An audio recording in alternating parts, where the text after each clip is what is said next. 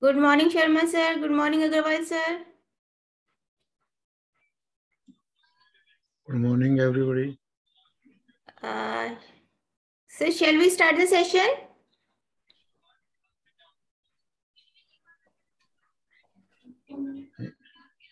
Yes, ma'am. Okay. Agarwal sir, are you there? Okay. Sir, we are going to start the session. Yeah. Namaskar and good morning to everyone connected to this webinar. Respected speaker of today's webinar, Shri S.K. Agarwal, our chairman, Shri H.P. Sharma, and esteemed participants. I, Sarita Singh, CEO of Divyajyoti Valuers Foundation, RVO, extend a warm welcome to you all in this program. As you are aware, the topic of today's webinar is Case Study on Index Part 2. On 2nd October 2022, we had conducted a CP on the Part 1 of the topic, How to Use Index. Today in this webinar, you will have a case study on index which will make clear as to how to use the index of made in actual case of valuation. Participants are aware that a value index is a measure or ratio that describes change in a nominal value relative to its value in the base year. In other words, it is a tool for measuring change in a group of representative data points. It is a method to track the performance of a group of assets in a standardized way. It is one of the important tools in the hands of valuers to make use of it in case of need. Considering the importance of this aspect of index, we have selected this topic for CP. The topic is important and very useful for valuers. That is why a very experienced and highly qualified speaker, Shri S.K. Agarwal ji, is taking this session. Without losing any further time, I wish to hand over the mic to Shri Agarwal sir. But before that, I shall briefly introduce him to you for the sake of record, though he needs no introduction.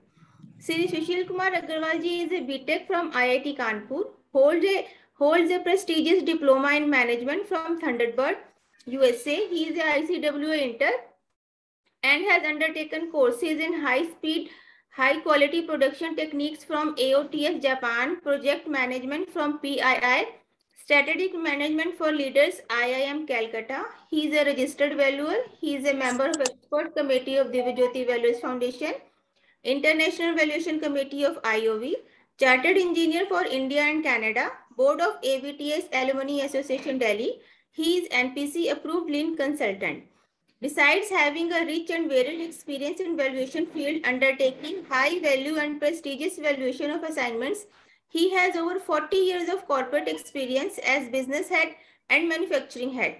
He has proven and known turnaround expertise for various sectors and has international expertise and experience of working in Japan, Tanzania, and Germany. He is an avid speaker and is fond of teaching. He is a regular guest faculty at different institutions like IIT Golka, Technical University, MSU Baroda. He is our esteemed and very popular member of faculty for our MEPs and CPs. Sir, over to you. Okay, thank you very much, Sarita ji. Now, first is to all our fellow valuers, what we will do is we will share our experiences. To say that I am better than anybody is absolutely foolhardy. So what we will do, we will share some experiences, we'll share some difficult cases, and we'll share where we used index in one of the cases. Actually, I was planning to do more of index, but it turned out that case was pretty complicated. So I've taken one complicated case, which we can go through in a deeper way. I am based out of Gurgaon. I have worked with companies like Maruti Udyog, Larsen & Toubro, General Motors, and so on. And I have also worked internationally in Africa, Germany, and Japan for long periods of time.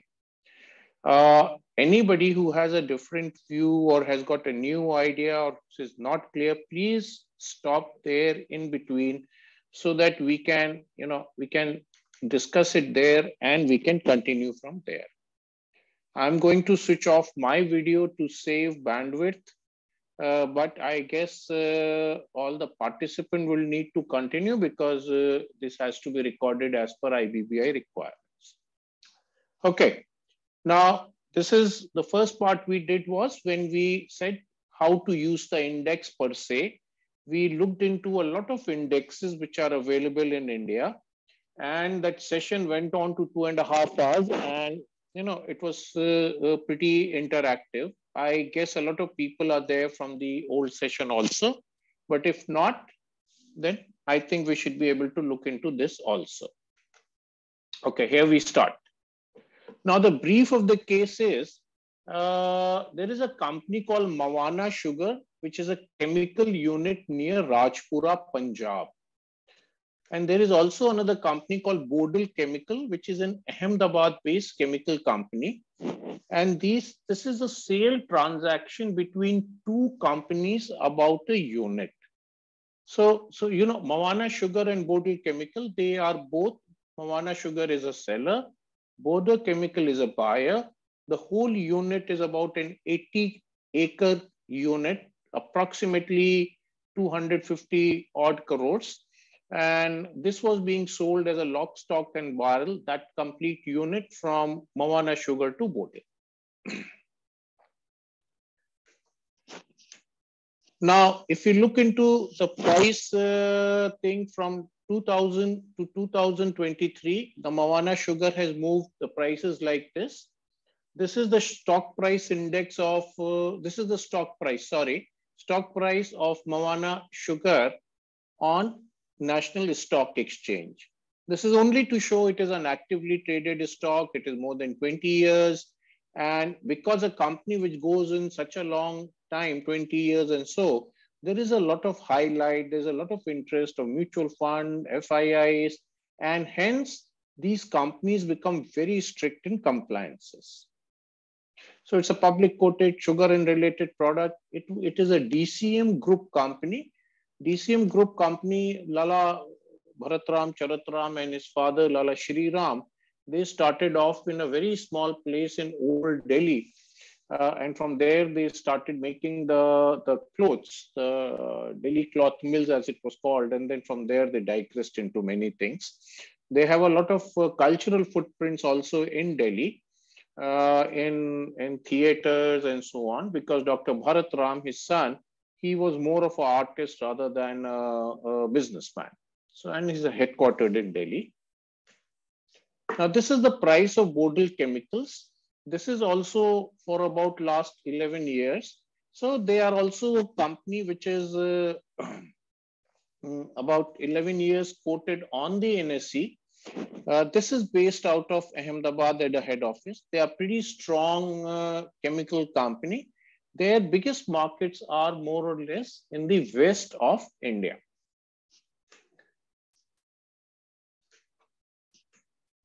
So Public Coated Specialty Chemicals, Ahmedabad is the headquarter, and so on.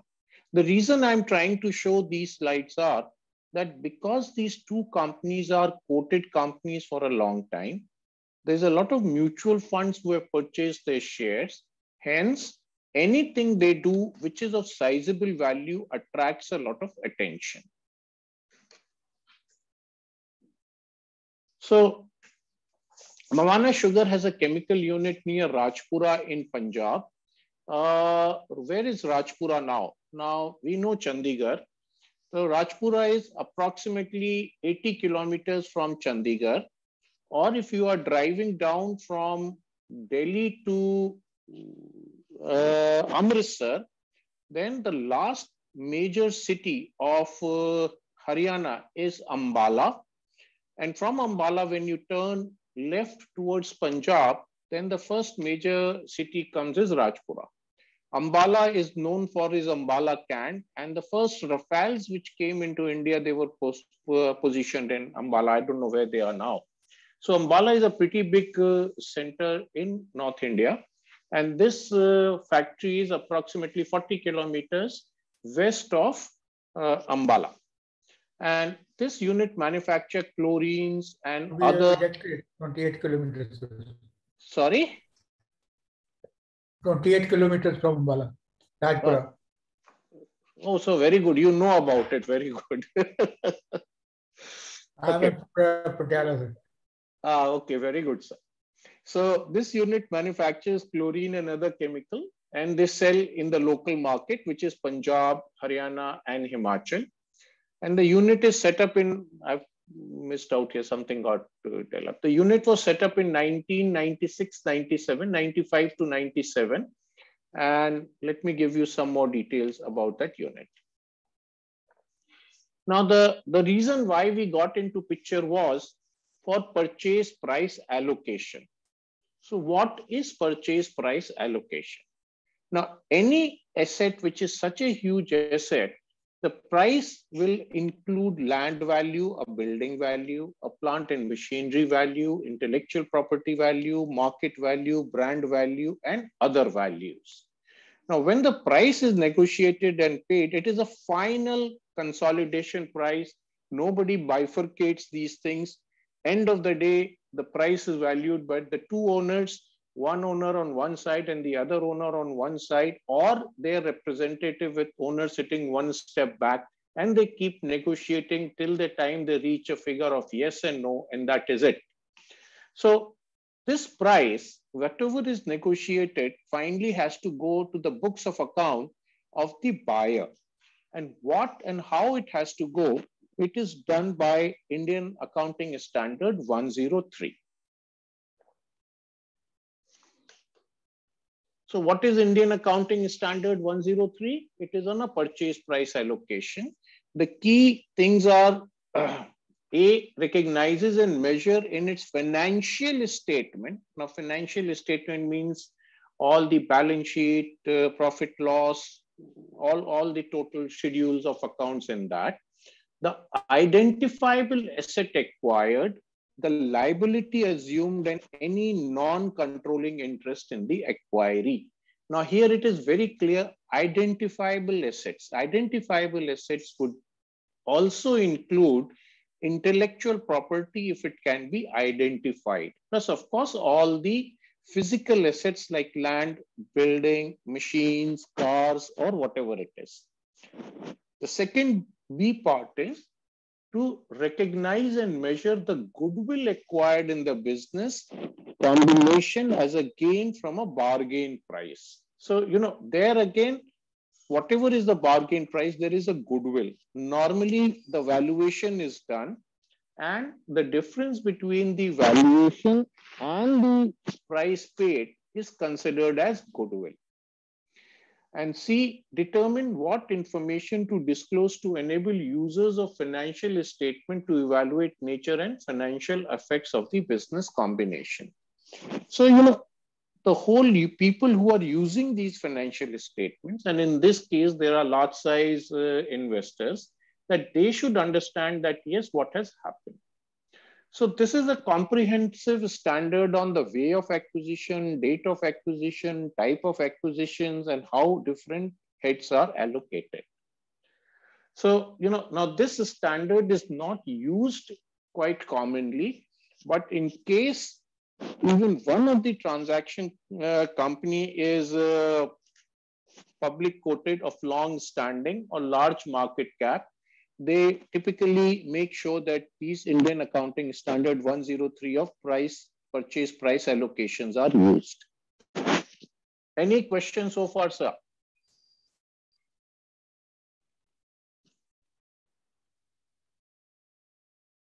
Okay, let's continue. Now, what were the concerns? The concerns will be, as a valuer, both sellers and buyers are public quoted companies. Both have done the valuation before the financial transactions. It was very interesting. The financial transactions was approximately 150 crores. The seller had got its value at about 290 crores, and the buyer had got it valued at about 90 crores. So 290 crores and 90 crores, and the final transaction was approximately 150 crore. I hope you please appreciate that I can't tell you the final prices. So, and both these two valuations were done by hardcore engineers who knew the chemical industry. One of them was also a registered valuer. So first thing that we learn on these type of transactions is that a valuation is one side of the story, but the final transaction happens between the two individuals sitting across the table or two companies sitting across the table. So valuation is only an indication and an opinion, but the transaction is the final thing. The second was, it was an all cash deal, which means the Bodil Chemical paid full cash to Moana Sugar over a period of time. And that was it. There was no share swaps or whatever it is like this. And what they came to us because they needed a RBI registered valuer to put a stamp on the purchase price allocation. When we took the assignment, we were very sure that the valuation will be under strict scrutiny by merchant bankers, analysis of the stock market, SEBIs, and it will be our job to make sure all are satisfied, apart from even the buyers. So, it has to be correct. It has to appear to be correct. And all these people need to be satisfied with the logic and the data and everything that we use. So from that matter, it became a pretty strict assignment and so on. But that's part of life.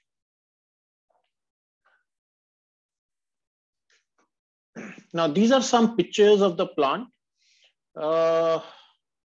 It's a pretty big plant.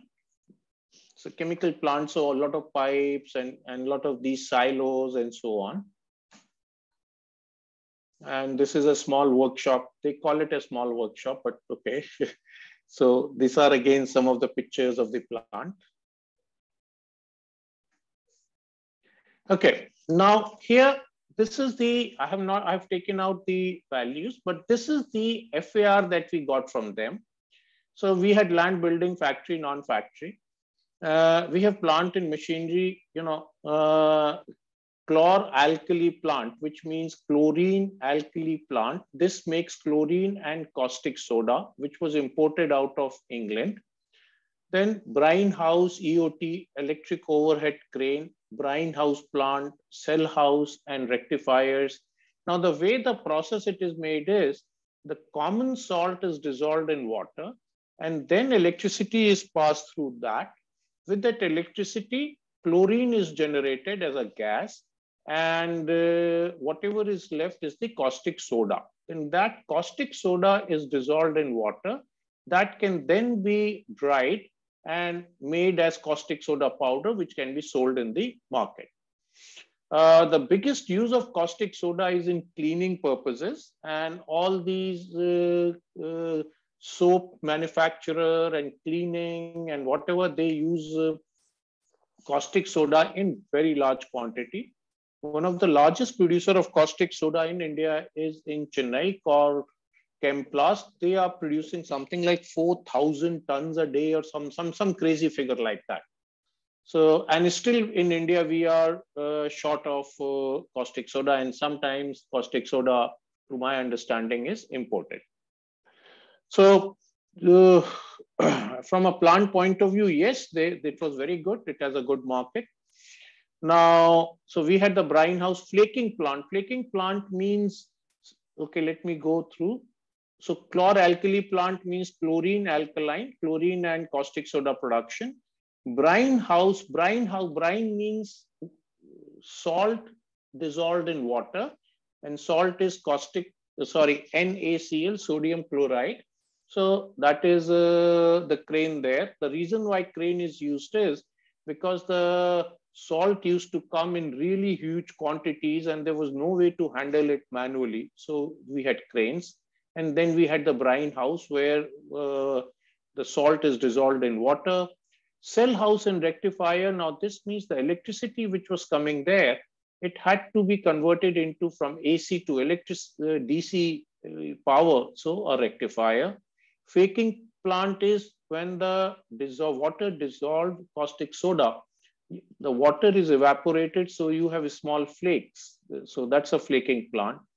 Lime kiln hydrogen plant, they were also producing some hydrogen, and it would be a green hydrogen for them. Wave bridges, HCl. HCl is hydrochloric acid. Because they had chlorine, they were producing hydrochloric acid. Evaporator house, caustic storage and dispatch, SBP plants.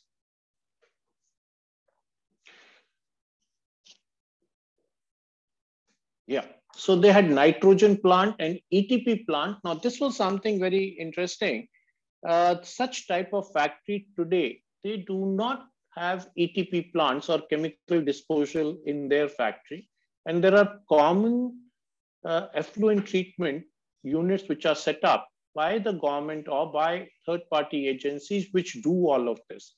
So they had permission for the ETP plant and disposal of chemical waste, so which made the property value very high. Then chlorine neutralization plant, DM is demineralized water plant, boilers, fuel oil storage, instrumentation, air compressor, power electric distributor, transformer, and water supply, hypo plant, workshop machinery, instrumentation, DG sets. There was a canal water pipeline. So it was taking water from Yamuna Satluj link canal.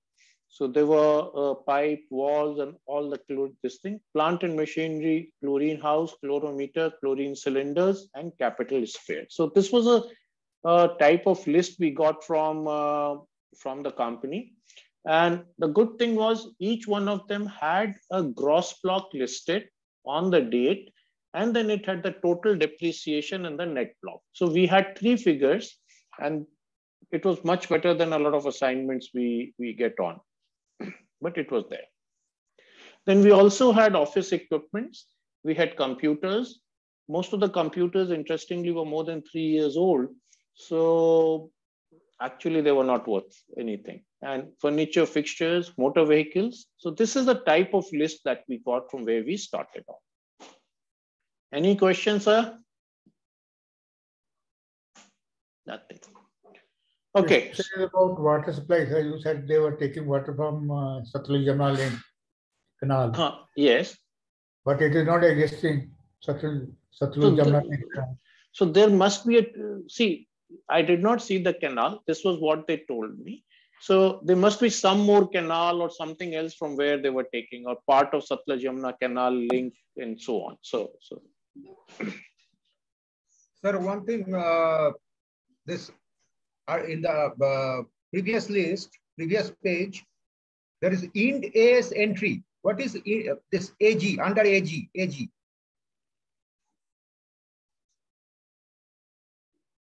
Where? Here in AS 103? No. In that list of the equipments. Yes. The next page. This last but one row. The Chlorine AG. cylinder Ind AS entry. Now, what is Ind AS entry? Ind AS is Indian Accounting Standard. So they have made entry as per Indian Accounting Standard. So actually what I have done, I've just taken a copy paste of the Excel sheet they gave to us. So this particular, this thing is not has no this thing on the valuation. No, see, this is what we got. Yeah. Okay. How we are going to treat all these things, I'm going to show you later. Okay.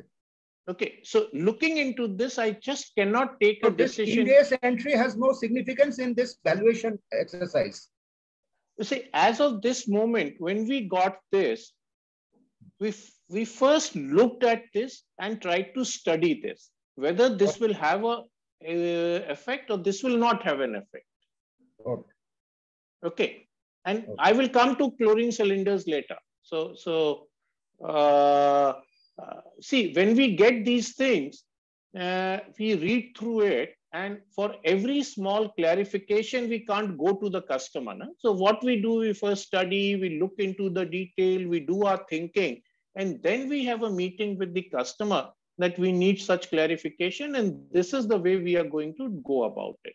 Correct, sir?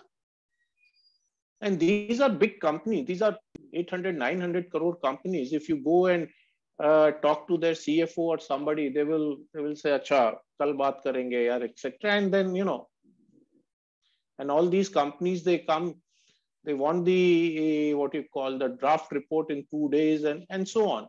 I'm sure most of us, we know about that. Okay. So anything else, sir? Okay, please continue. Okay. So some more information, you get the sea salt from Gujarat. Most of the salt which was coming was from around Bhuj, Bachau, and the Run area. Then they dissolve it in water, they pass current through it. And then when they pass the current, they get chlorine gas, caustic soda, hydrochloric acid, and other chemicals. And all these chemicals, as we know, are in big use in the large variety of industries. And the reason why it was set up there by DCM Group was because they found that transporting salt is easier and cheaper than acid and chlorine. So they would have a ready market, and which was true. The plant was closer to the market, which is mainly Punjab, Himachal, and Haryana. Some more information. Asset acquisition started in 95-96. More than 50% mechanical assets were imported. Now this is where problems and indexes and other things starts coming in. Now this is the only land of 80 acre in the location. So from Rajpura up to Ambala, there was no land sold from independence of one contiguous 80 acres land. So of course they were smaller. The normal transaction in that area, which is also industrial to some extent, was 10 acres, 20 acres, and so on. So that was one major issue on valuation. The second value issue means how do you handle those large areas? Large areas have got advantages as on today because you don't get those. The second big advantage in this land was they had the permission to dispose chemical waste inside the premises, which is impossible to get today. So these two increases the what you call the total value. Then it was a running plant. You know, that is something which was very good. And running plant always has got its own advantages, which means everything is there and asset is not missing and so on. And it was a profitable plant. So that was also very good. Then there is a fair amount of obsolescence was there, whereby increasing in the cost. For example, in the chlor-alkali plant, the modern plant had less power per kg of chlorine production as compared to this plant. So this was an obsolescence. So we had to make sure that those obsolescence are also taken care by our valuation. Overall, maintenance of the asset was quite good because from 95-96 up to now, it is about 25-year plus and the plant is running and making a profit. So maintenance has to be pretty good. Also, compliances were quite strict. So we did not find any non-compliance They had their fire NOC up to date, their labor inspectors, everything was up to date. So the compliance, and because this was making very, what do you call, they were making chemicals which could be fatal to the people, like HCl and chlorine. So the whole environment and other issues were very, very strictly followed. So compliance were strict. It is not necessarily from the government point of view, even their internal controls were quite good. Now, what were the other issues that we said was, there were many smaller factories inside a factory. Now, what it means is that once you produce chlorine, then you are also producing hydrochloric acid from that factory. Then from caustic soda solution, you were producing flakes. Then you were producing nitrogens. So, there were smaller factories inside a large factory. So it has its advantage in the sense of it gives a better return on investments, because one item becomes a feeder to the another factory and the value addition is better. Then these units were mix of imported plant, local plant, construction at sites and upgrades. So in 25 years, the plant which were imported, as on today, you need not import those plants. You can get them in India. Then a lot of local plants were also there, and they were combined of the two, because such type of factories can never be imported as a whole. The whole piping and everything gets imported. So sorry, is local. So only key things were imported at that point. And then you do a local, and of course construction is at site, and there were upgrades which were happening on a regular basis. However, the detailed information on what happened over 25 years was lacking, which was not surprising to us. So that was one. The capacity of each unit was also not confirmed. When we asked for the capacities, three people gave us three different answers. So we were not sure of the capacities. And the records also did not show a consistent capacity utilization, which means the production was varying. Though what we were told by the local management in the plant was that this production is taking care of the local supplies and we are not keeping large stocks. So we did not make any decision on base, but that's fine.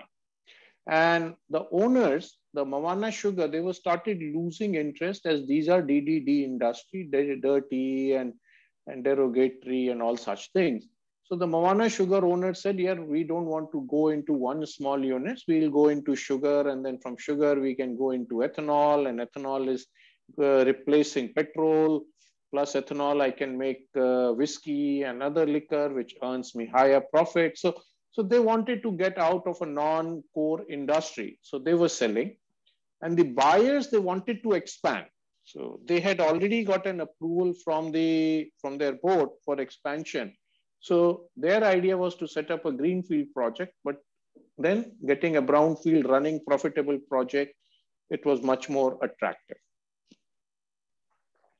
So buyers are from Gujarat. They were planning an expansion, but in Gujarat. And this running plant gave them a good opportunity close to the plant. They understand the manufacturing. So that was one thing very good. And they have experts in the organization to take over the management. So it was not that Bodil has to hire experts or to do anything. Another very big thing, I have not written it though, when we talked to the CFO, was that they have 80 acres of land and there were about 25 to 30 acres, which was absolutely lying vacant for them to expand and do more things. And the total, the buying group, the Bodil Chemical, they were pretty excited. When we met their plant head who had come there, or we had talked to their CFOs, the whole enthusiasm about the plant was very high. And it appeared that Bodil is also excited because they got the plant from their view at a cheaper price. So it was an interesting thing, a Marwadi businessman called Mawana Sugar and a Gujarati businessman negotiating. Very difficult to say who's the smarter one.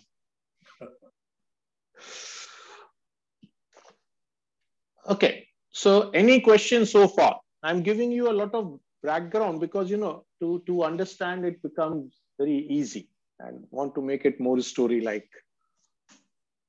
Okay, approaches and methods. So market approach, we cannot use market approach because the plant and all the plant as assets were custom built, all the factories, everything was custom built.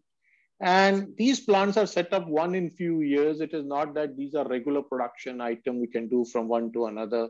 And technology also plays a major part on these plants because technology keeps getting upgraded. The normal way is a technology is sold by one company, the construction is done by second company, and it is run by third company.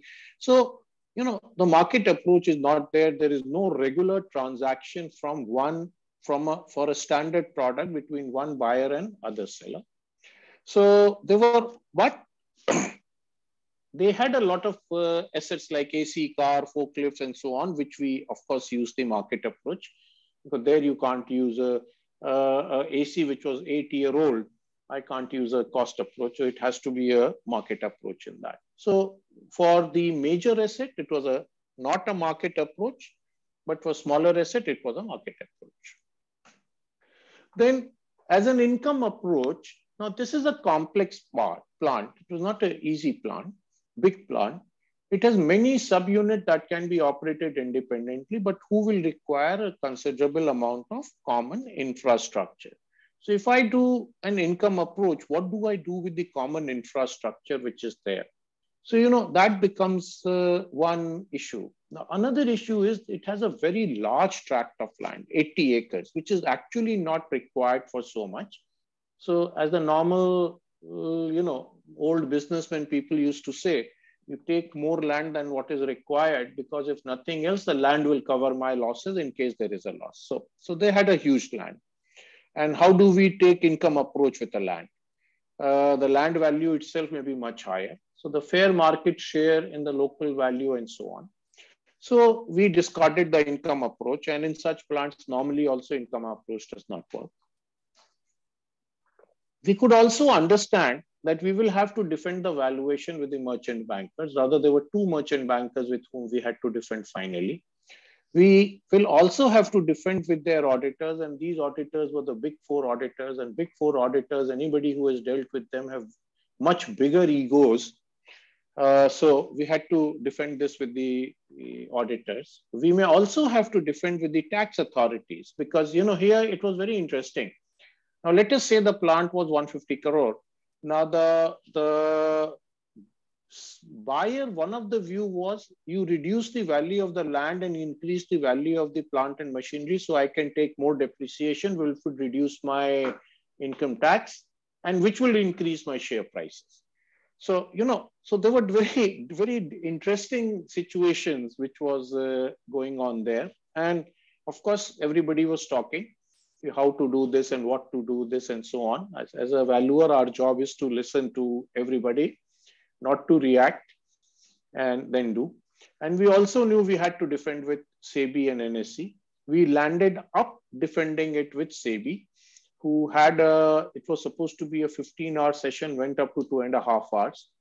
And the good thing we can pat our backs with that we did not had to change anything in the valuation, only we had to change the report when making it more clear to the people who can understand it. So we knew one thing, that everything has to have a logic, and that has to be based on sound principles, and all data has to be corroborated evidence from reliable sources. So the things, many things that we do on a simple thing, that we use gut feelings and so on, in these cases, we will not be able to do anything like it. So we decided we will use this for the cost approach. So for the plant and machinery, we decided to use this for the cost approach. For land and building, we use different approaches and we use several other things to come. But let me go through with the plant and machinery valuation. I'm also a plant and machinery valuer. So what is the standard way of cost approach for such plant? You get the reproduction cost new, check the condition of the present plant, assess the life of the plant, assess the obsolescence, assess the residual value, and then there's a standard calculations. So this is an absolutely standard approach for such plants on the cost approach, whether and it goes for valuation of anybody. Now here, we faced a problem was RCN, which are very impossible to get. The supplier does not exist anymore. The drawings are not available. Then the different supplier, they're not interested to quote. They say, what value are you? Don't bore us. Or how much we'll take 5 lakh rupees to give you a quotation. All such things that we normally face. So they were not interested. International valuers are not even interested to reply into anything. And there was a INR depreciation, custom duty rule changes, freight cost, and so on. So there were a lot of things, problems that we were facing on even getting into the RCN. So we decided to use the index methods on how to do. But then index methods are not very easy. They have their own problems. So now we'll go through the whole thing one at a time. Now, how did we go about it? We took the gross block of 95, 96 onward. This included cost of assets in USD, logistic, duty, erection trail, major additions since then. However, these were just number, there were no detail, and if details were available, they were impossible to study. So we took the chlorine caustic soda plant as a test case, which we will show here, and we will also discuss. Because once we decide on that one major biggest asset, the other asset becomes much easier. So the first thing was we got the gross block. So from the gross block, we said we'll have to take so many things. We'll have to reduce the trials cost, the startup cost of the plant and so on. Then we have to see what is the erection and commissioning costs. Then what are the logistics in India, duties and taxes, shipping cost, and the FOB in USD. Now, one thing very clearly we understood is the gross block that we got today.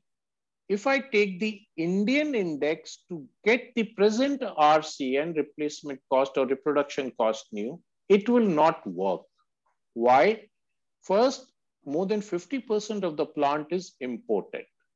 So the depreciation of the rupee has to be taken into account somewhere.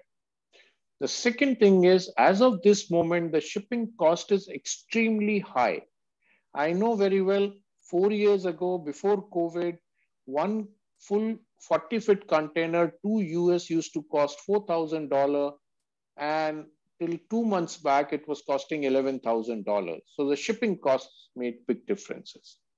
Third is duty and taxes. The whole structure of duty and taxes in 96, 97, and now is totally different.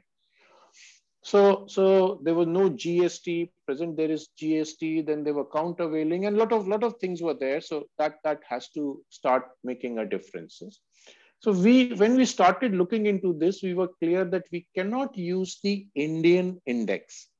However, we will have to use indexes of US, of UK. So how did we go about it? Now let's look into that. Now when we started looking into the various figures, how do we get the figures? Because there was no figures mentioned in the FAR, or they had no data where to prove that whatever gross block is written is correct or not correct. We had to start from there. And because these are public quoted company, audited for a long time, and the figures of FAR were 25-year-old, we were nobody to question the figure. We had to take the figure as it is. Okay. So what we did, we are engineers. We also took help from other engineers, and we said, in these sort of plants, what is the percentages that we work on to get the costs, or what is the cost which takes place in such type of things? So what people told us was, and we reached a conclusion after discussion with various people, the trial cost is approximately 1% in chemical plant, because it takes a huge amount to heat the plant and cool the plant and clean the plant before you can start. And then the whole flushing of the plant with chemicals and so on has to be done. Many times these chemical plants which have got their linings inside, some plastic lining, another lining, they get spoiled. So all of that has to be corrected. So it takes about 1% of the total capex, which they said is a fair value.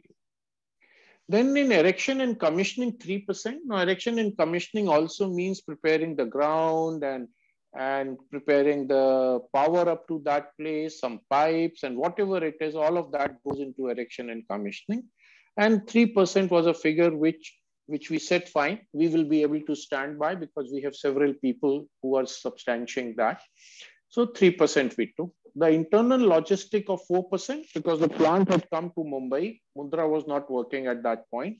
So from Mumbai, getting out and then getting this plant to all the way to Rajpura in 95, 96, it took more than a month. You can only travel a certain distances, certain bridges cannot be done because of the weight and so on.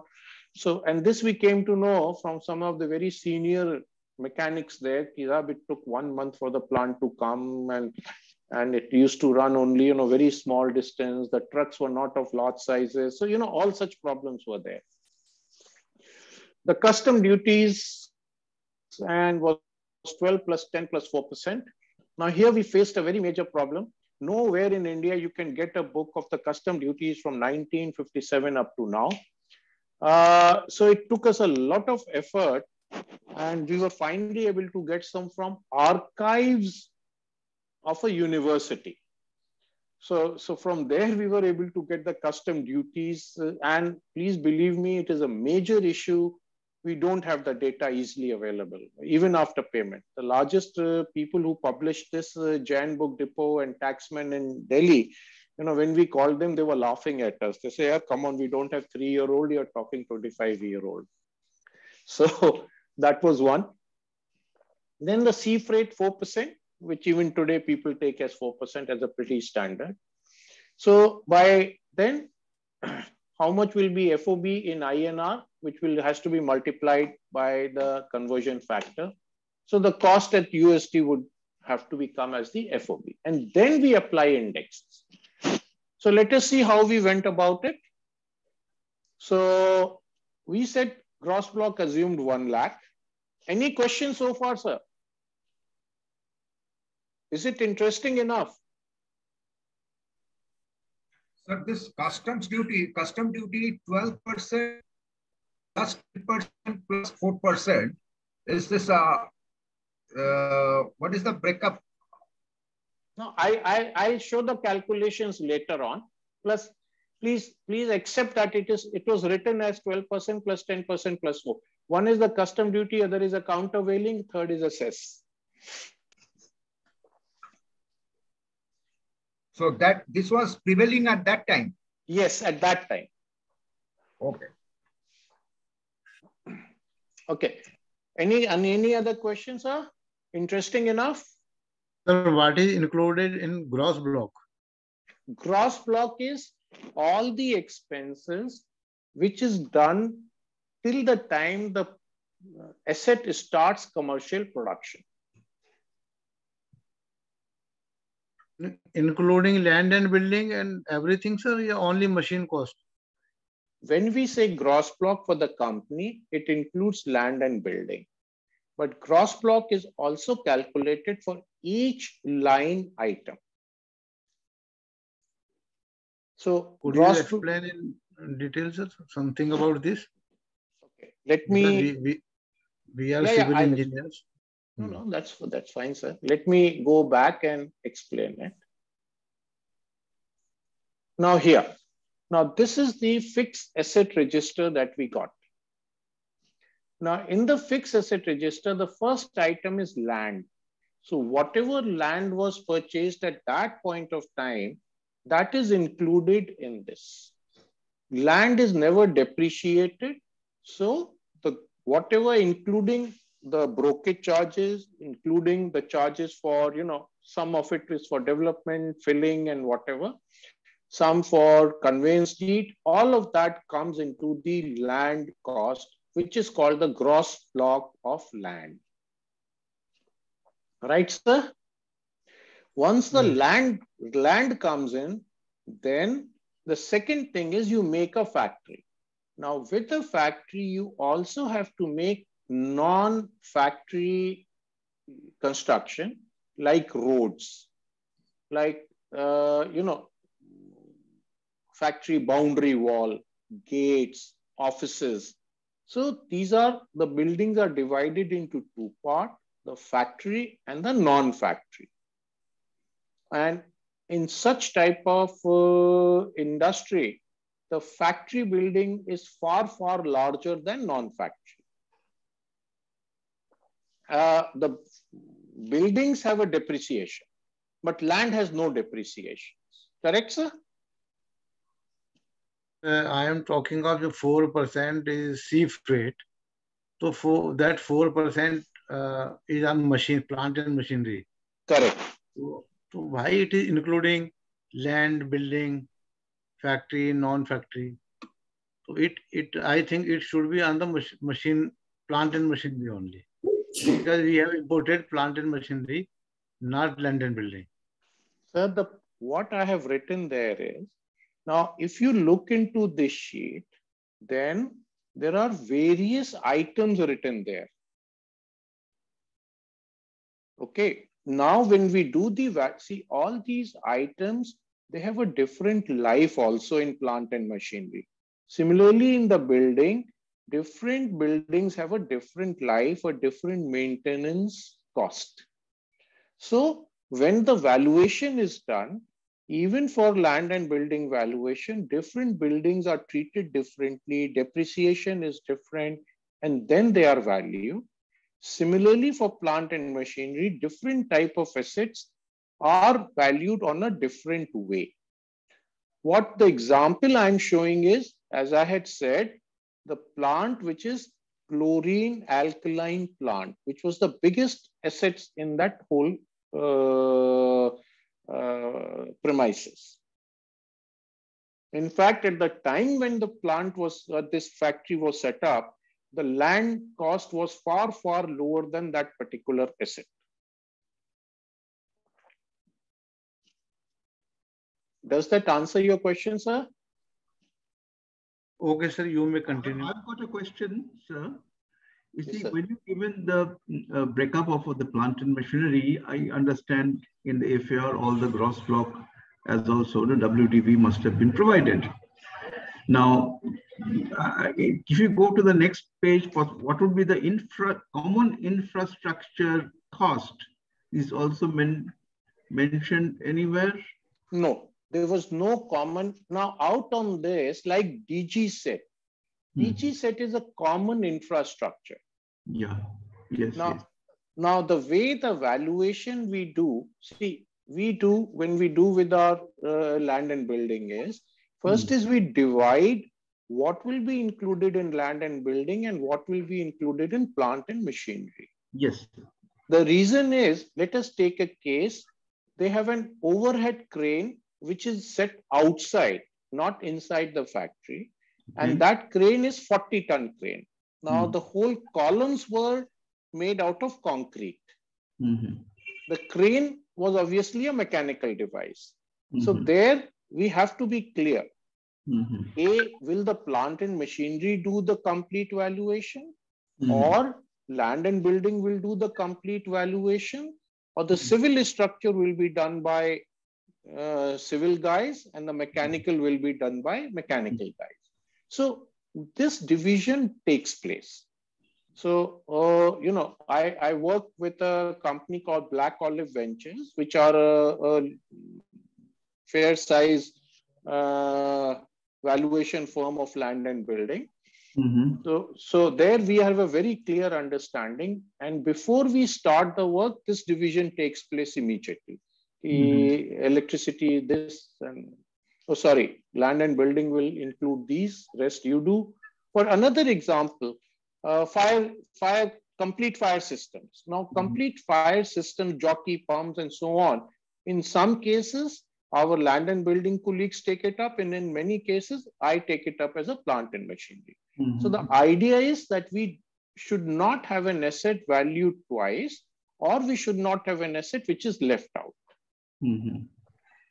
No, my question was, wouldn't it be better if you separate all the common infrastructure so you know you've got a total? I'm sure in the FAR they have not mentioned, but for the sake of valuation, wouldn't it be convenient for you to segregate all the common infrastructure? Sir, how will I segregate a road of 2.6 kilometers into ETP plant, DM plant, I'm boiler. plant and machinery, not the road or land building. Plant and machinery. So in plant and machinery, what we do is, because we have each asset which is uniquely identified with a number, we start with that. Okay. Like a DG set. Now, a DG set, how do I divide DG set in all of these separately? Yes, it is possible to do. Power electrical cables. Of course, every electrical cable can be measured and then we can differentiate to all the things. But does it will it add value to the total number, or will the total number change? They agreed. In this case, the whole plant, in all the combined plant is being sold in one go. So it's obviously it's not required. Correct. But what you say, we have done that wherever. We were doing a valuation for a Japanese company near Gurgaon. They had 3 factories inside one large premise. So there we did ask them that of your common facilities like DG set and ETP and other, please give us a number which we include for the plant you want us to value. Okay. So, and they gave us that number. Thank you.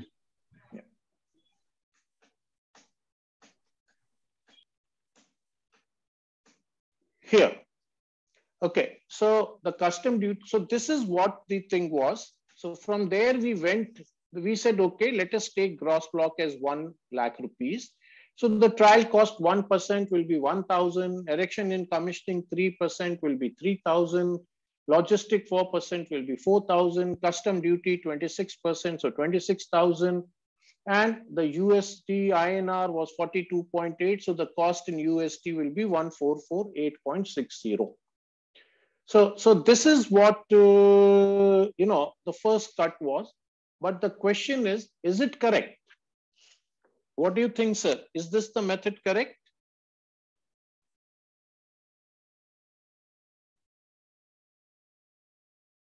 Any opinion, sir? Not sure. Okay, this is not correct. The reason why this is not correct is the gross block comes in the end. This is wrong. The gross block comes in the end. We start with the FOB value and then from there it goes up. So the way it is done is, first we take the gross block, FOB value, say A, we multiply by the INR value, we get B, then we get sea freight, which is 4%, which is C. Then we get custom duties, which are very standard way of calculating. Then we get logistics, and then we get the gross block.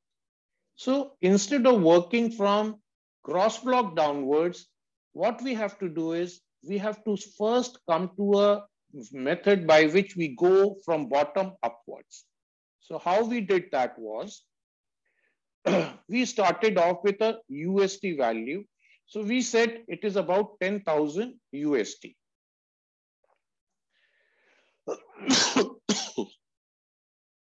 Excuse me. So from USD value, 42.8, so 42,800.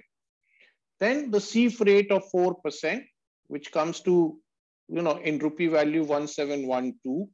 Custom duties, then we calculated at 12. So first, in custom duties are always calculated on CIF.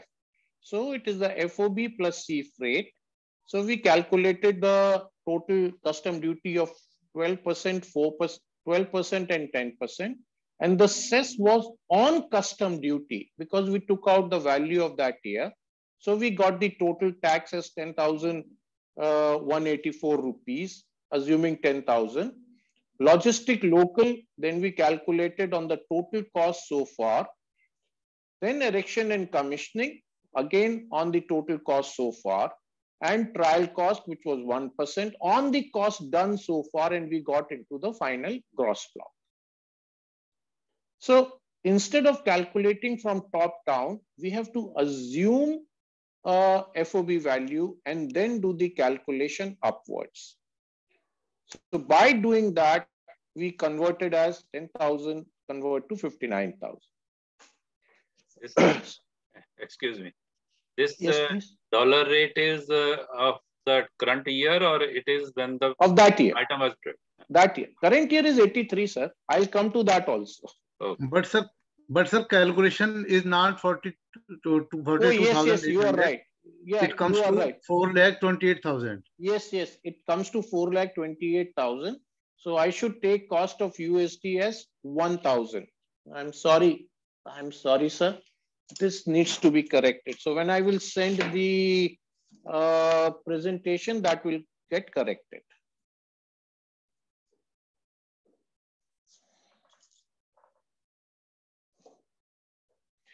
Okay, so say the gross block was 93 crore, 22 lakhs, so much. And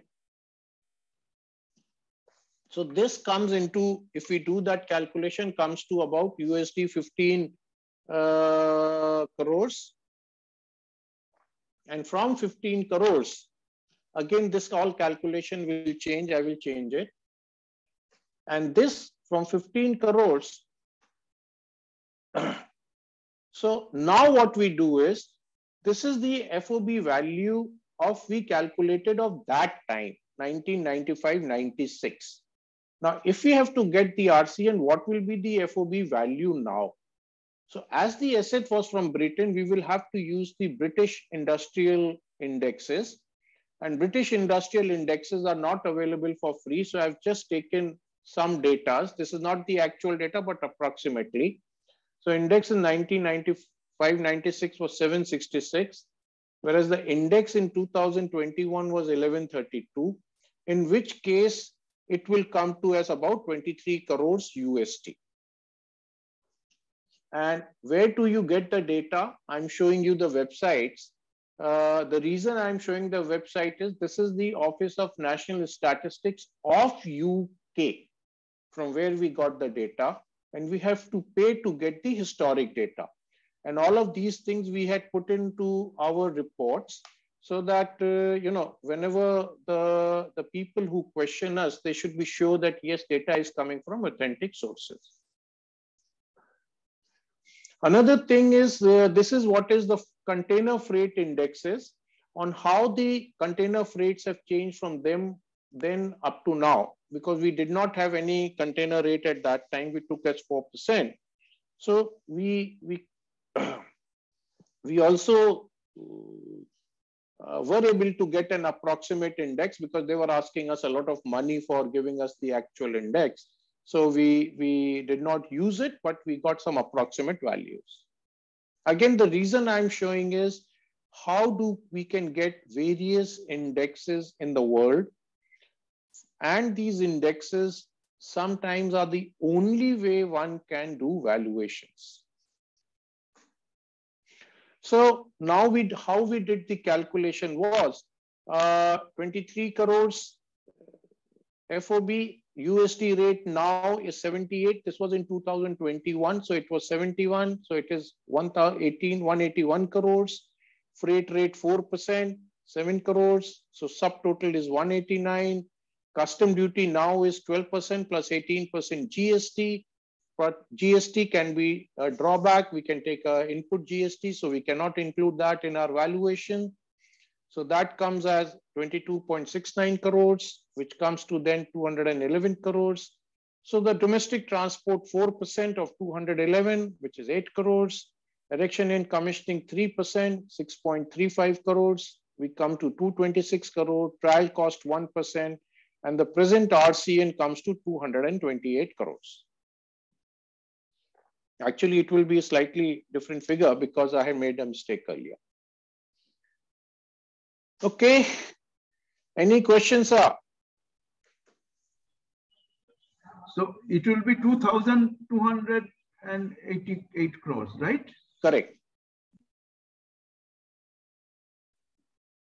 Okay. So next step, RCN of 228.85, which is the present. Now, in obsolescence, when we found out there were new technology products are energy efficient by 20%.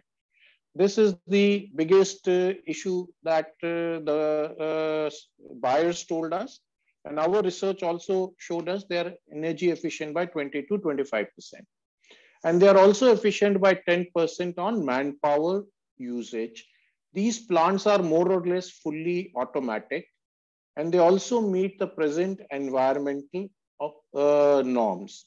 This plant was not fully environmental compliant, but because it was an old plant and it was on the run out life, the local pollution controls had agreed to continue that. So what we did was, we have to take a obsolescence reduction of 20% on energy and 10% on manpower, which is 30%. So the RCN got reduced by 30%, which became 170.2 crores, 160.2 crores.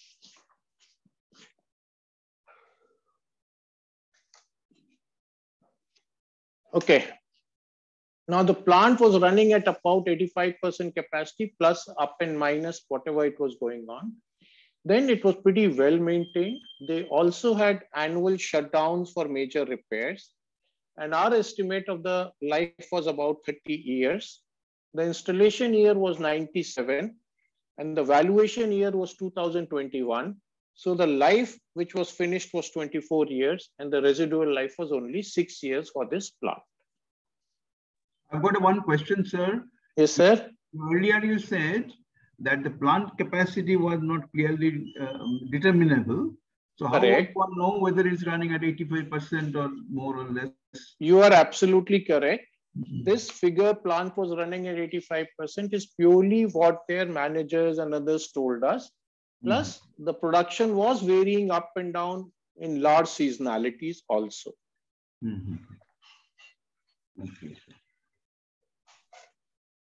Okay, then what we said is what will be the residual value.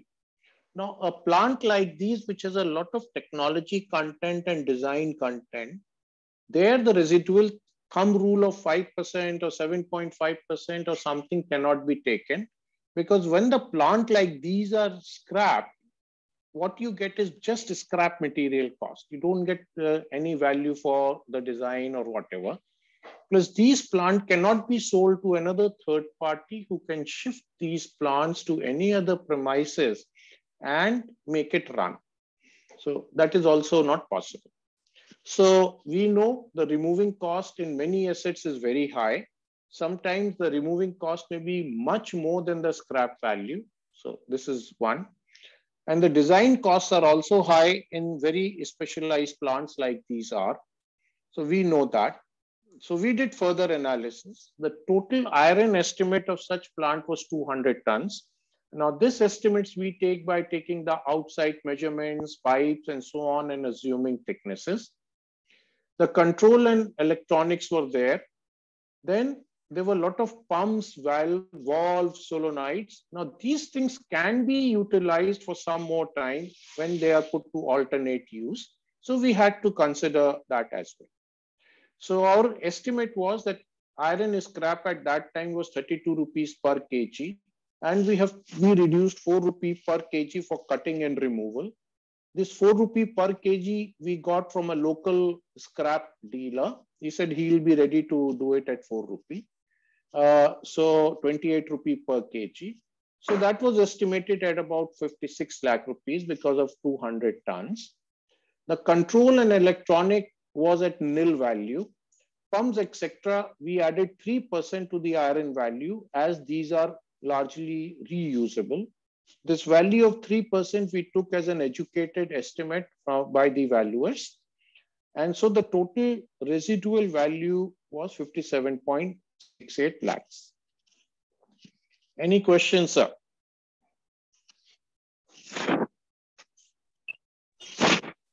Sir, I have a question on a live. Yes, sir. Could you please go to that particular slide?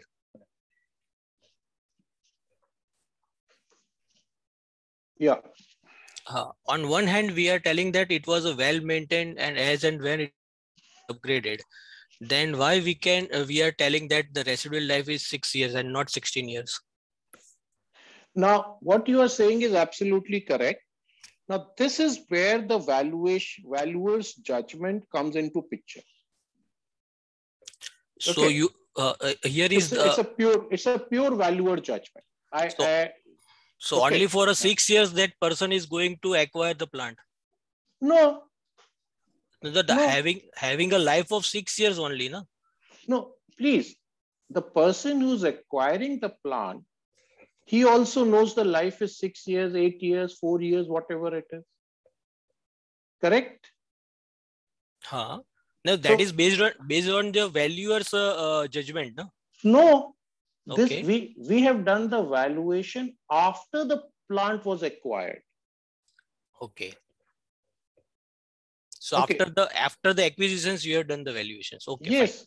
Fine. Okay. This is for the purchase price allocation. Correct. Understood.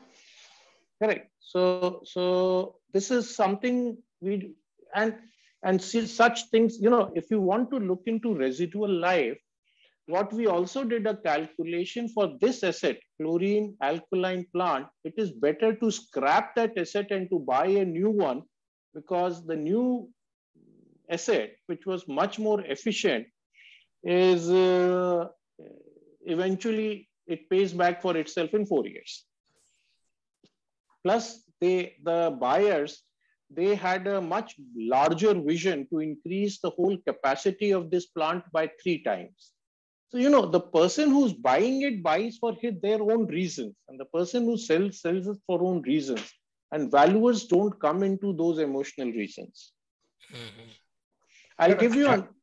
Sir, had this valuation been done prior to the acquisition, what would have been the residual life? Maybe 0. See, both the two people I told you earlier had got the valuation done. The buyer had got the valuation done at about 90 crores, and the seller had the valuation at 290 crores.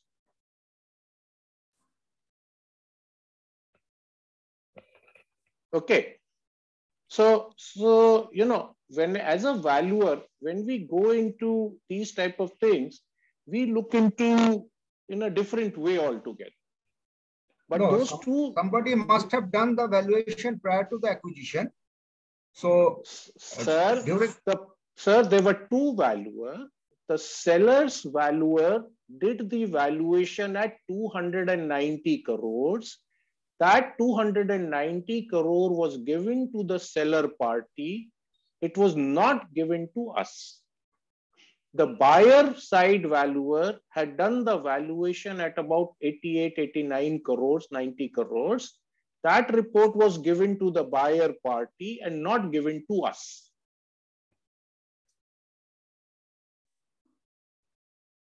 Right, sir? No, sir. The question was that if you was the valuer prior to the acquisitions, what should be the residual life you will judge? As on today, that is a hypothetical question. Yeah, that is true. Absolutely. But to understand. Yeah. You see, no. See, we have 45 minutes. I don't want to get into that as an argument. No, it is not the argument. We are just... if I'm a buyer, if I'm the buyer, I would have assessed this. My assessment of this plant, including land and building, would have been more than 200 crores. Okay. Now you may say, you please justify. It is for the knowledge sake. Just I'm asking. Yeah. So my personal assessment would have been 200 crores. No, in that case, what would have been the residual life considered? Excuse me, sir. For me, the way I would have done the value is 80 acres of land with all approvals and the chemical disposition license is far more valuable than anything else. Correct. So the life of the plant and value, the life of plant and machinery is approximately 0 years. Yes. Yeah. Yes. So at that point, for me, I would have taken it as 0. Correct. Okay, anyway, go ahead. Understood. As a buyer, interest in the land only. See, as a buyer, for me, that is more important. Yes, understood. So you know. Excuse me, sir. Yes, sir. The life of the plant and machinery it cannot be imagined. It is as per the company law. There is schedule is there. What is the economical life of and how much life has been spent already. So balance economical life has to be taken as per the company law, I think. So that company law is for the calculation for the income tax only. No, hold on. Sir, in Gujarat, there is a bridge called Golden Bridge. Have you heard about it, sir? Yeah, this is On the in Narmada. Bharuch. That is in Bharuch. Bharuch. It is in Bharuch. It is a beautiful bridge and it is still working. On the bottom of the bridge is for now trucks and cars are stopped, but the top on the bridge is railways. The bridge was made 150 years ago. Cast iron bridge. The weight of cast iron there is about 15,000 tons.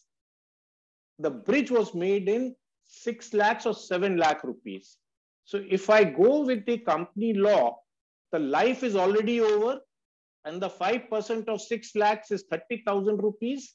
That is the value of the bridge. If I go by income tax, it is 1 rupee. But 15,000 tons, I can give it to a scrap dealer at 30 rupees also. I will get 15,000 into, I'll get about 50 crore rupees. So, sir, if I go by company law, valuer is not required. Similarly, for land and building, the last conveyance deed done or the circle rate is the value. But we know very well that is never the value. Valuer is always plus minus. In a place like French Colony in Delhi, the circle rate is 20% higher than a transaction price. So if I have, as a valuer, have to do it, will I do by circle rate? The second thing is the type of construction. So the reason why valuers are required is we have to take a fair judgment on so many things. Otherwise, we don't need a valuer. Everything can be done. The chartered accountants can do everything. The numbers are there. Yes, sir, I have a question. Yes, please. Why there is so much of difference in valuation by buyer and sellers, valuers? So what you have is a very, very good question. Is a very good question. The difference between this is how you perceive the value of that particular asset. I will give you a very interesting situation. A very good friend of mine, they are into lead processing business. That's lead out of battery. They got an offer for a plant in South India, 1-year-old plant, that they want to sell it. The transaction finished. Now, after this finished, then I got into the picture. The seller had set up the plant. The sellers are big party, 300-400 crore party in South. They had set up a plant to make their grandson run the plant to make good profits. And the grandson had done their engineering and MBA from US. He came there, stayed near the plant for 3 months, and then he went back to US. So now the sellers, they have everything, beautiful plant, but there is now, they don't want to run the plant. They say, we have money, we don't want to go hassles. We are based in Chennai. This plant is 200 kilometers from Chennai. We don't want to do. We want to just sell and get our liabilities out. So for them, it was the getting the liability out, which was more important than the actual valuation. Of course, they got the valuation done so that they can negotiate. The buyers, they wanted desperately to get a foothold in South. They are North-based, Delhi-based. So they wanted a plant like this, which is new, evaluated, and they were ready to give a much better price, which then the sellers were ready to give. And finally, what happened? They sat down across the table in Kolamandalam Taj with both of them having a beer in the hand, and they decided on the price and it was finished. Excuse me, sir. So this will always happen. Sir, Yes, a small question is here. When it was this plant was in production, so why was not it possible as a going concern on the cash flow basis? discounted cash flow methods. Sir, Was it possible, sir? Of course it is possible. Now, sir, the valuation should reflect some level of inherent value of the total asset. Suppose this plant is making 5 crore rupees profit in a year. Now, if so, the total value of the plant at 5 crore rupees and you keep on increasing 12% and you discount, it will come to far lesser than the cost of the physical asset. And the land cost itself was over 85-90 crores. In fact, rather, I would say over 100 crores, 120, 130 crores. So, what we are using as a valuation, we also, as a valuer, we also have to justify that. And to justify, it should also reflect some level of market reality. Sir, I have a car which is Opel, made in 1958. What is the value of the car? Now, one way to look at it is a scrap. It is environmentally unfriendly. It cannot run in the market. So the value is scrap, 5,000. The second way to look at it, it is an ancient car. It is a collector's car, and it will go at 40-50 lakh rupees to a collector. Correct, sir? Hello, Agarwal Sahab, excuse me. Hello. Hanji, please. Agarwal Sahab, I have a question, please. Yes, please. I am just doing valuation of a plant in which gross block is given and depreciation gross given and net block value is given. Then I am means it is very difficult to pull out information from that FAR of individual machines. And because of this reason, I am just going only with the values of net block. What is your opinion about this? That is wrong. Totally wrong. No, then what I should do? See, first what you do is, you have the FAR. First, please, physical inspection, make sure what is the major equipment constituting more than 3 to 5% of that total FAR. At least write that list if you don't have it. No, list. I am having a list of equipment. Okay. Once you have the list of the equipment, then you have to find what is the replacement cost of that equipment. And that how you have to find by going into websites, calling up the manufacturer, and only then you can do. But that plant was established sometime in 2004. And immaterial, sir. Immaterial. Immaterial. So I'll just show you in this also. I'll just show you. Okay, so the final valuation we had adjusted ours. Okay, let me show you here. Now the comparisons I want to do. The gross block 93.23 crores.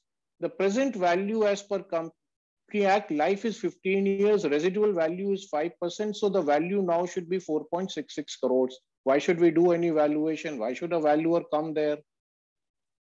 Okay.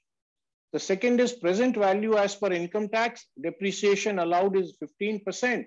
Now for 24-year depreciation was 94.8%. So value now is 2%. So the value is 1.86 crores. So as per income tax, my value is 1.86 crore for that particular asset.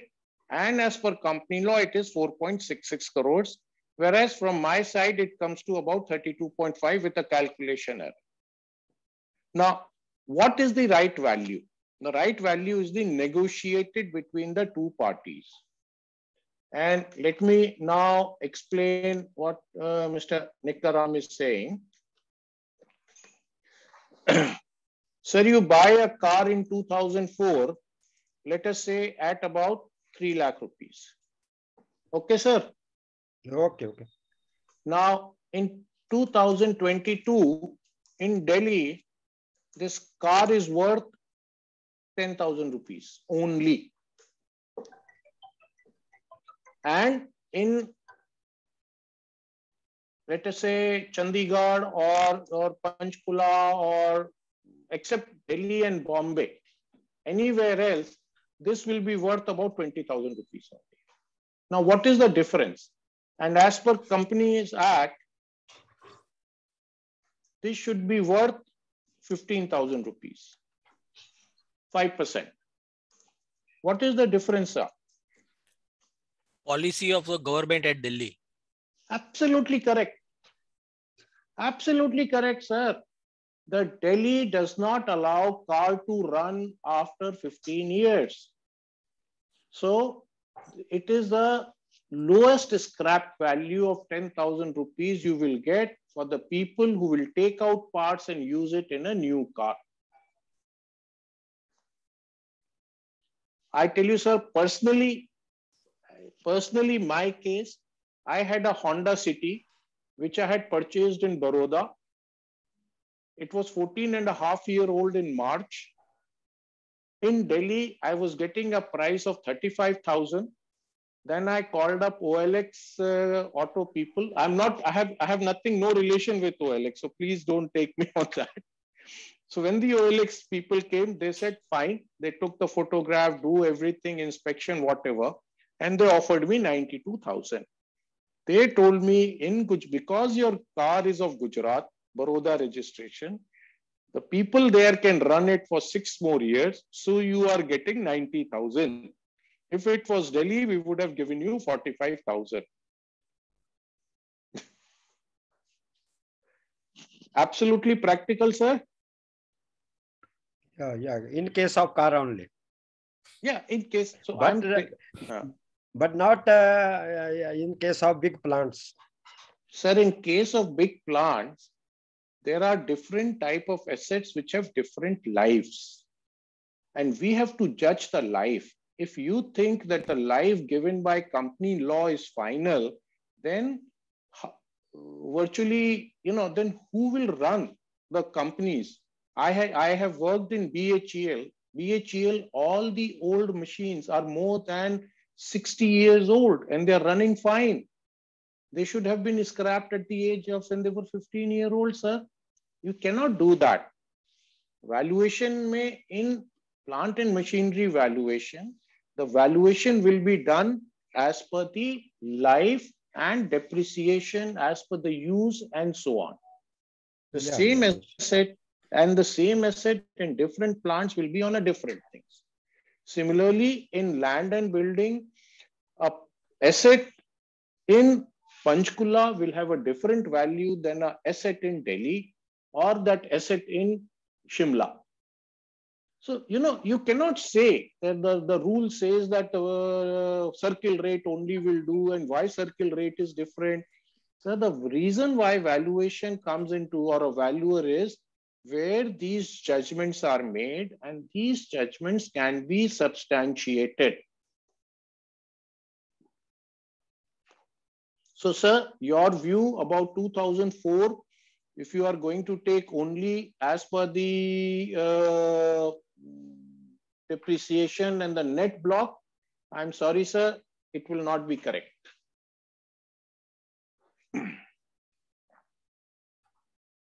Okay, coming back.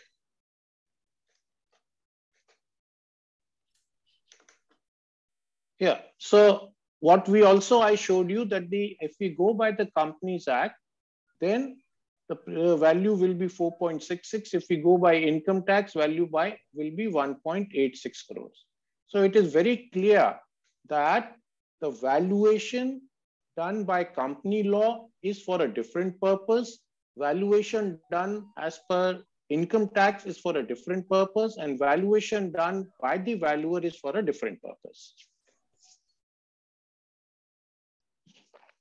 Okay, sir. So here what we have also done some assumptions that any addition till 50 lakhs were ignored. There were small additions which they had done in between 1 lakh, 4 lakh, whatever. We ignored that. Now new owner may discard this for a new plant that is more efficient. That is what at least they told us. We don't know what they have done or not. And shifting of these plants is nearly impossible as these are composite, a lot of civil structures, and they're quite high, 35-meter height, 100 feet and so. So just to take out the plant and shift these plants is extremely difficult. So we have taken a lot of these assumptions, while we do valuations and so on. Okay. So after this, I want to take one more case related to this plant, not of index, but a very interesting position. Any questions on this, sir? Sir. Yes, please. I'm a land and building valuer. Yes, sir. So the whatever value you got, you told, is it about like 150 crores? Not the exact figure. You said it's 150 crores, no, your valuation. No, 150 crore approximately was the transaction price between the buyer and seller. Okay, which includes land and building. Which includes land and building. Now I just checked, I mean, in that area, industrial land, it costs about, let us say, 1.5 crores per acre, which is 120 crores of land only. Okay. And then the rest is for the plant. Sir, when the negotiation took place, they said it is the complete plant with land and building, the car, the stapler, the computer, the printer, everything together. No, that's exactly what I'm telling is that means it is underpriced. No, valuation is undervalued. Rather, that negotiated price is it's not a fair value. Sir, I think you are mistaking something. The negotiation took place between the owners, not between the valuers. I know, I got it. That means it has to be exchanged at a particular value, no? Fair value, no? Not necessarily. Sir, how do I know, sir? Sir, yesterday I went to buy vegetables at 9 o'clock. The vegetable was at less than half the price. It is not the fair price because the vegetable seller said that instead of throwing it away, whatever value I get is a fair value. You are right. So what should I do? Shall I still pay him the price which he would have gotten when it was fresh? So market conditions have nothing to do with valuation. We do looking into our estimate. When the buyer and seller are there negotiating, the same property can be sold at a different price. I know in housing societies which are high rise, 2 adjacent flats are sold at different prices. Correct, sir? Correct. What is the fair value for both? And those has nothing to do with the what you call circle rate. Correct. Right. I have also seen one case where a person paid a higher price because he felt that that particular apartment was more Vastu compliant than the other apartment. Right. He has got his plus points there. So that is his way of looking. Is it a fair market value? No. So, a transaction take place between a buyer and a seller. And they both are emotional. They both have got their subjective interest. They both are so many things. A valuation tries to take emotions out of it and gives a value which would have been transacted by 2 parties, not related, at an arm's length, in a fair exchange, both knowing the property altogether, not under duress, so all those things as per IVS. Yeah. Okay, sir. Please go ahead. With your. Yes, sir. Any other questions, sir? Thank you. No questions.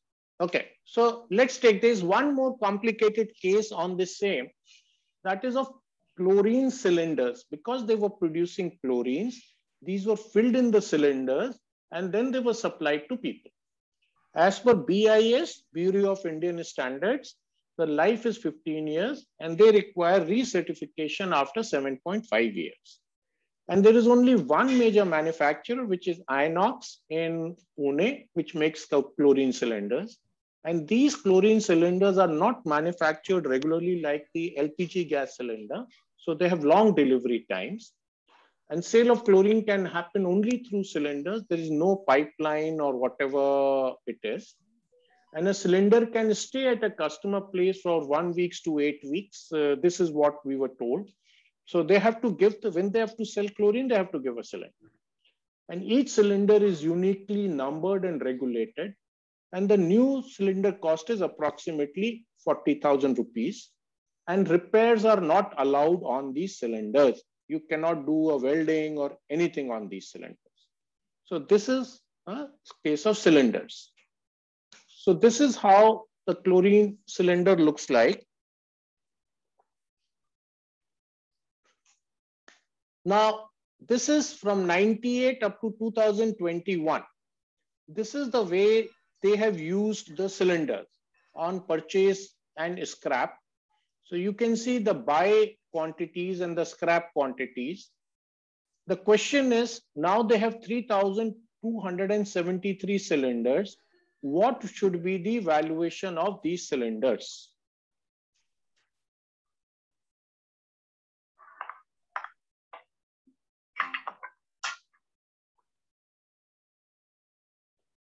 You determine the average scrap percentage and then apply it possibly. That's the one estimation. Yeah. How do we calculate the average life? That's absolutely correct. That is the whole idea. See, if you look into it, if we ignore the buy side, we have the scrap side. And the scrap side is different for every year. From 237, 1560, 562, you know, there's a difference. It's not a regular. So how do we calculate now that what should be the scrap numbers for these? Yes, Suji.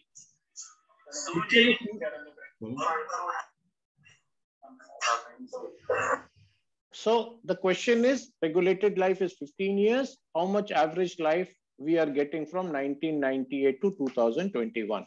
And with that average life, rest all calculations is easy. Any ideas, sir?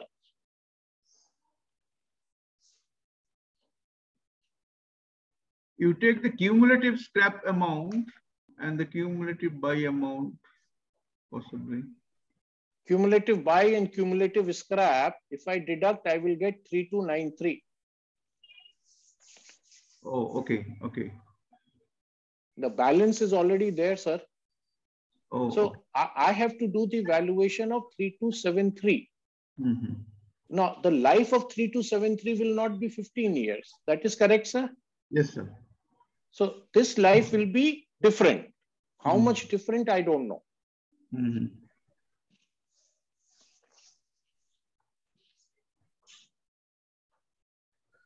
So you have to consider those purchased from 2008, because earlier than it is more than 50 days. Ignore that. Oh, fine. Then what? I'm not sure. No, that's okay. So we also had racked our brains and did discussions with several other people, and we came to a conclusion. And this conclusion was debated by SEBI also, but they agreed. But if you, sir, do the LIFO concept, so according to LIFO, the stock of 3273 is maybe purchased either from 2015 or 16. I'm not sure exact as per the calculations, but you can take the life accordingly. Okay, that is one way. See, one thing very interesting is if you see the first scrap of 237, it happened in 1 year, year 1. Correct, sir? Now, once it happened in year 1, which means the chlorine cylinders, these are accidents also happening for which there is a scrap happening. They are not. I'm asking. Sir, I'm asking you one question. I'm sorry to disturb you in this point. Here you have pointed out that they have buy the 2,334 in 1998. Do we have any opening stock before buying this? No, nothing. No, nothing. Okay, fine. Thank you for the clarification. Yeah. See, the factory started in 97. So that's how they purchased in 1998. Zero stocks. This was the starting. So the major stocks might be the 3273. These stocks might be from 2017 onwards. You see, the easiest way to do is you take the 3273, you take the number which is written on the cylinder, which is a unique number. With that unique number, take the purchase date of that cylinder and do it. But going there, which means you have to sit down there, you and your person, he will take at least 5 to 6 days to come to that conclusion. And all of it is a cost. And we know very well valuation as a profession is not a very high fees.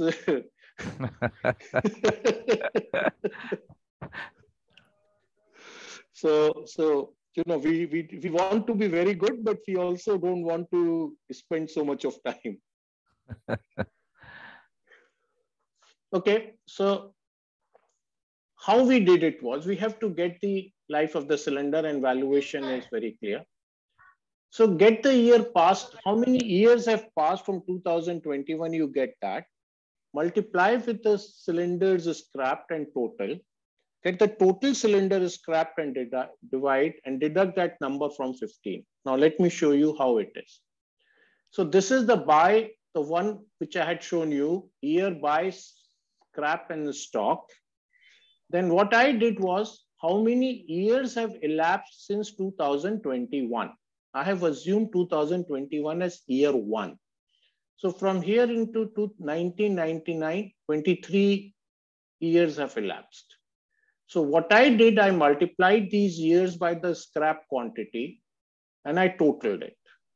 And I totaled the total scrap and I divided. So I got 11.42. So my average life is 15 minus 4, 3.58 years. Because in 3273, I might have a cylinder which is 14-year-old. I don't know. So this is what we call is a weighted average method. So by doing this weighted average method, we were able to, we did it. And interestingly, the reason I showed this example was the largest amount of discussion in with merchant bankers and SEBI was on this. That how can you take this and why did you take this and so on? Because most of the people sitting there are accounts people, not engineers. So for them to take a residual life, another thing is a different thing, but this becomes very easy calculation, I guess. What is the value of each cylinder, empty cylinder, I mean? About 40,000 rupees today. So you're taking all this trouble for 40,000 into 3,000, 40,000, 40, almost 1 crore, 1.2 crore. Okay, fine. Sir, the problem here is not 1.2 crore. The problem is once you are signing on a valuation report, which is going to be scrutinized. So first is you have to save your skin. The second thing is also, it is an opportunity to show to a different class of people that we are good valuers. So it is also like a marketing. So future assignment can come. Sorry. Yeah. Maybe. We don't know. Maybe. Because this, we know for this, that sometimes even the court, they order independent valuers as per appointed by the court. So in some cases of property dispute, when two brothers were fighting about a property, the court ordered a revaluation of the property and it was given to our firm that please you do the value. Court gave it to us and court decided the fees. So so you get such assignments, and these assignments come only on strong reputations or the big four. See, these type of proper valuations normally go to big four. We don't get it. We are, as an individual valuer, it is even more difficult to get it.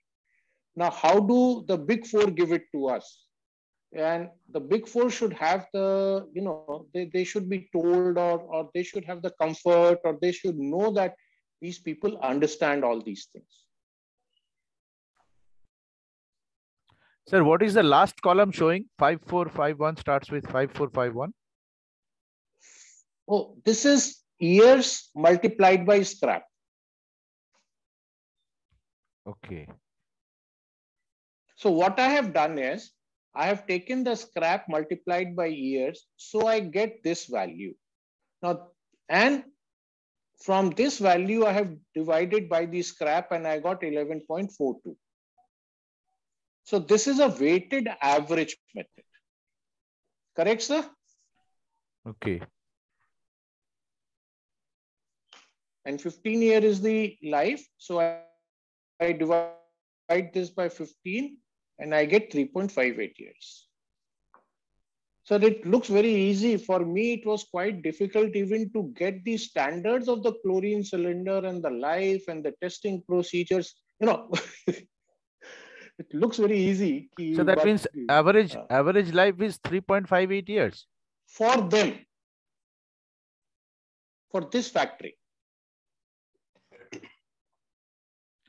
Sir, it might be the other way around too, because 2021, if you have bought 1000 cylinders, 20 you have bought 456. If you just add on the bottom 4, so it is bottom 5. So it is around 1000, 1000, 2000 starting from 2017. Yeah, it will be approximately 2000, 3000, 4900 approximately.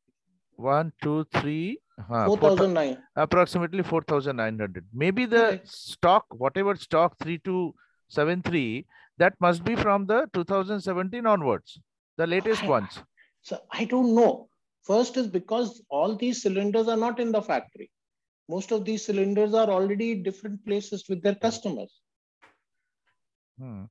So but hopefully it should be from 2017, because the earlier stocks might have been destroyed. So might have been sold. Sir, if we go into the more statistical conclusion, then it will follow some sort of a binomial series. Right. So that is getting into a different subject now. No, whatever you have done is correct. But I mean, logically, it should be starting from 2017. I mean, the latest ones. Logically, yes. The point we are missing out, which Mr. Agarwal had mentioned, that these chlorine cylinders which are bought are not staying in the plant. They are going out to customers. So not that, 1900 bought in 2017, may that only 100 or 200 are there. Rest has gone to customer side. Sir, I understand. But the average life of a cylinder, if it is 15 years, can be... No, please, sir. Average life is mandated life is 15 years. A mandated life, if it is 15 years, can we conclude that the average life is 3.58 years? Correct. No. The average life of the remaining 3000 odd cylinders that is in the plant is 3.58, not the new cylinder. Yeah, we have balance economical life. I understand. Average balance economical life is, say, out of 3273, 1000 numbers has been bought is there, 2021. So there, no, it's not there. It has gone out to the customer side. I understand. But hopefully, normally in all cases, the earlier ones people destroy, and the remaining, I mean, the new ones they keep in the plant. I mean, plant or wherever. I mean, in the useful life, they use it. I mean, in normal circumstances, I don't dispute this, but this is just a saying.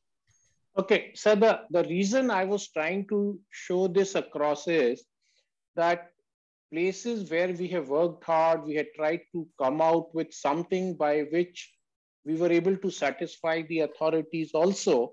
I wanted to share to all our fraternity that maybe, in life we get an assignment where we can use a similar fundamental. That is the whole idea. Nothing more. Thank you, sir. Thank you. Okay, sir. Now this this completes the thing, and any other question, answers, or whatever, I will send this across to Divya Jyoti, and they will definitely get in touch, or they will pass it across to all the people. Thank you, sir. Thank you so much. Okay, thank you. Okay, any other questions, sir? I've got one general question. I've got one question. Yes, sir. I missed out a few minutes in the beginning of the presentation. So when this plant, we understand, is bought by Mohana Sugar of Gujarat? No. Okay. No, the plant has been purchased by Bodal Chemicals of Gujarat. Okay. And sold by Mohana Sugars of UP. Okay.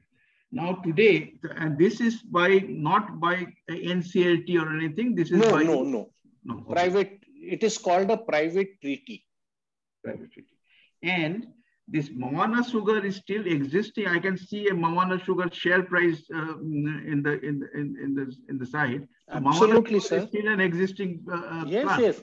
No, Mohana Sugar is still an existing company.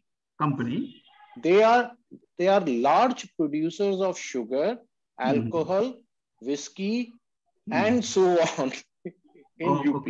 Okay. And this plant, it is all part of the Bharatram Group company, right? It was. Now it is part of Bodal Chemicals. Okay. Thank you. Thank you for the clarification.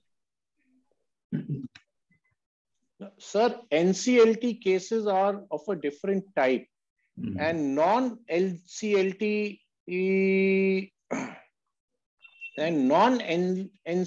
cases are of a different thing. So in public quoted company, the cases becomes even more difficult because the scrutiny of the logic and everything becomes more difficult.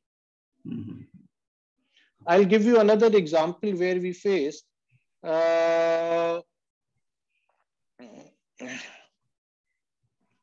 we did a valuation of a company called Bharat Pump and Compressor Limited at Naini near Allahabad or Prayagraj.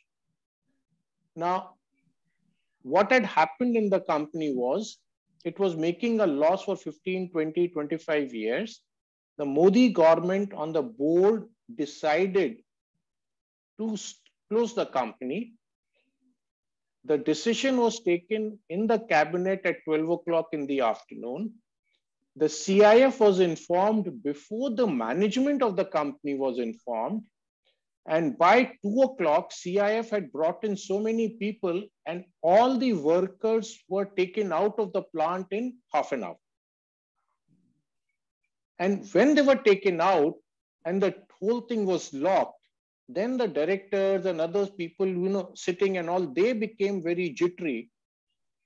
And then they came to know after 5 o'clock that this has happened. So when we had done the valuation and we went there, we saw cutting tools and welding rods and everything lying there as if, somebody has just walked out. The good thing is because they were taken out like this, the plant was in extremely good condition.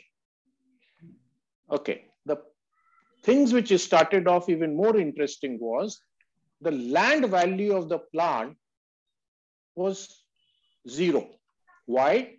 The land was given on a perpetual lease at the will of the UP government to that public sector company.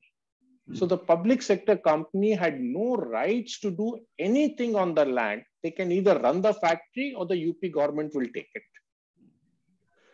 So that became a very interesting case. And there they had a generator which was in 1980s of Sekoda 2.5 megawatt, absolutely hopeless. And so another very interesting case on residual value. I don't know how many people remember, there was a roof which fell down in a society in Gurgaon, the 6th floor roof which fell down by 3 floors. Okay, after that, the local administration gave instruction for a lot more checks and so on. And NBCC had a project here in Sector 37, and that project, it had deteriorated, it had shown cracks on the building after 3 years, and the local administration, the district commissioner and so on had to order for people to vacate it. So we were given the way to value that in case it has to be brought down, what money we will get. Now, it was very interesting when we talked to the people who were scrap buyers. Everybody said, we will break the building and take the scrap, we won't give you anything. Why?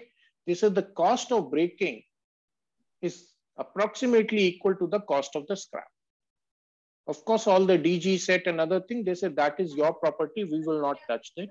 But on the civil side, the scrap value, the breaking and shifting of the scrap and the value of the scrap is same. In this case, in Gurgaon, because land and building valuation is extremely dependent on the location. So these are the ways why we see residual life has to be seen on certain level of logic. We can't take 5% or 10% just for the heck of it. No, I've got one question regarding Bharat Pumps and Compressors. I just found that it's still a running company. So why did Modi government? So I don't know where did you find it is a running company. Because I know for sure all the machines, all the people have been laid off, they have been paid off. There is no employee, and all the machines have also shifted out of that premises. Oh, okay. So there is a tender notice, but I find out that's only for security tender. Okay, fine. That explains. Yeah, because my information, last information is that it is now the UP government trying to get somebody, some public sector or somebody to come and run a factory there. Because all the mechanical assets have been purchased by a private party in Bombay, and they have it's all moving out. So security tenders are different. It's not if the government owns the land, they can definitely set up something there. Okay. Yeah. Same thing is with BHEL. Very interesting. All the land that BHEL has, none of it is a property of BHEL. It is all a property of the local government, which has been given free to BHEL to run for factories and for social causes and so. And now that BHEL is in, nobody is buying coal thermal power plants. So they cannot monetize the land.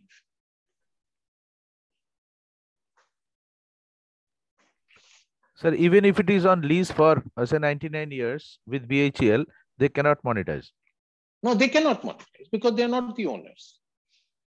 See, you cannot sell. The second lease, thing is even the leasehold rights. No, the lease rights have to be then seen. I was coming to that sentence. It will have to be seen whether the lease can be transferred. Yeah. Yeah. So, but normally transfer of lease in industrial land still requires approval of the lessee. For example, in SEZ, you cannot transfer leases. SEZ is totally different. Totally different. Yeah, but as an example, property is a very interesting subject. Sir, will you please tell me your number, please, phone number? Yeah, I'll send you my presentation. It is there, written there. Okay, okay. So even then, if you tell me once. Yeah, 98735